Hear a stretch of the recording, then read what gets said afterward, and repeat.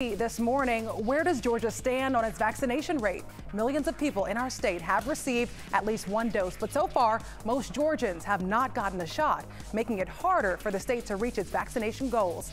And that is our top story for you this morning. We are taking a closer look at whether enough people will get the vaccines to end this pandemic. Tracy Emick-Pierre joins us live from Mercedes-Benz Stadium, the vaccination site, to walk us through what we know now.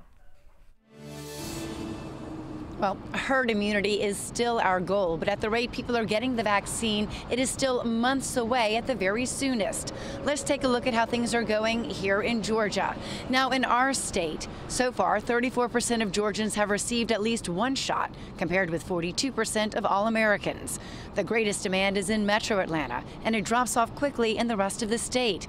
Now, the two counties in Georgia with the greatest amount of people who are fully vaccinated are Fayette and Cobb. So the Georgia Department of Public Health is using vans as mobile vaccination units to be more convenient. DPH's Dr. Chris Rustin says it's a way to get more vaccinations to more people. You know, our goal obviously is herd immunity, but instead of looking at numbers, I think that the goal should be to protect yourself, protect your loved ones, and protect the community. And that's what gets us back to normal. Now, the CDC says across the nation, another issue is that some people are only getting the first shot.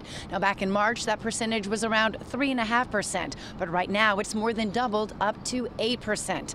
Dr. Rustin says while one shot is better than none, you need to have both shots to be the most effective.